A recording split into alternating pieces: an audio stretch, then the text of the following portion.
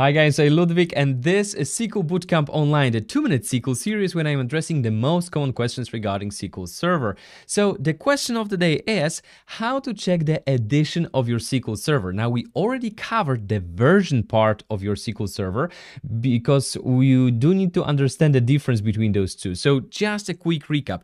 The SQL Server version is how your SQL Server developed, right? So you had the SQL Server 2000, 2005, 2008, 2012, and so on and so forth. We do have the 2022 just around the corner, but we also have SQL Server editions, right? So the SQL Server edition is the number of features that will be included in that particular SQL Server instance that you will install.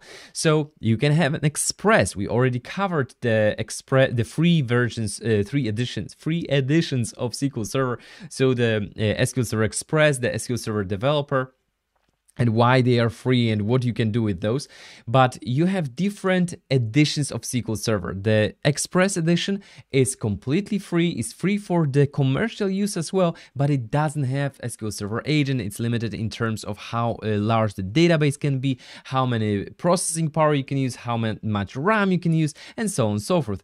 And all of those different editions of SQL Server, Standard, Business Intelligence, Enterprise, Developer, depending on which version of SQL Server you run, they will have different features, right? But if you inherited a SQL Server from someone and you don't know what you're working on, you should already know how to check the version of that SQL Server. We already covered that in a previous video, as I said, so probably YouTube algorithm will show you this video either on the right hand side or somewhere below me. So all you need to do in here is you just need to, let me just paste this one, our live coding session of SQL Bootcamp Online. You just need to go to select a global variable called version.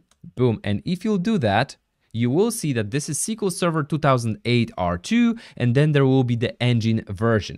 Now, the question is, how do I check the edition? So how many features this particular SQL Server has? Well, I could just go to my Object Explorer, right-click my SQL Server, go to Properties, and then I will see that there is a SQL Server Developer Edition. So from the GUI, it's very easy. But what if you don't have GUI? What if you want to work with the code? Well, there is a built-in function that will give you all of that information.